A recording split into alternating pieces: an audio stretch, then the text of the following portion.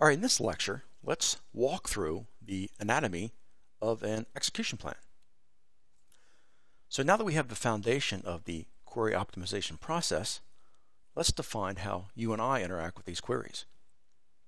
We use entities called execution plans, which are trees consisting of various physical operators. There are several approaches to displaying execution plans. However, the vast majority of people simply right-click on the window where we type our transact and choose Display Execution Plan.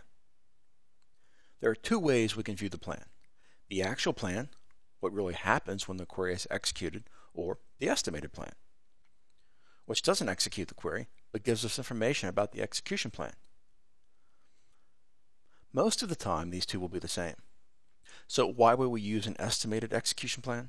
Well, what if we had a large query and we wanted to troubleshoot it on a prod box?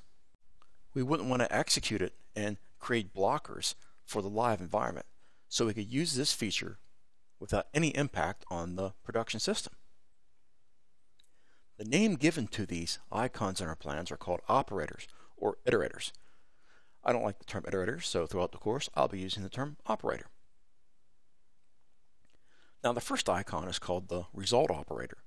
It represents the select statement and is called the root element of the plan. The majority of the time we'll ignore it. Operators implement a function of the execution plan. The query optimizer builds an execution plan choosing from these operators, which may read records from the database.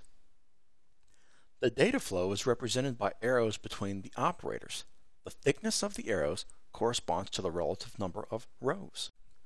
Now you can hover the mouse pointer over an arrow or over an icon or operator to get more information about that operator or to get more information about the number of rows. You can see in our example the operator is an index scan. We can also see the estimated number of rows and the actual number of rows are the same. You can also see the relative cost of each operator in the plan as a percentage of the overall plan.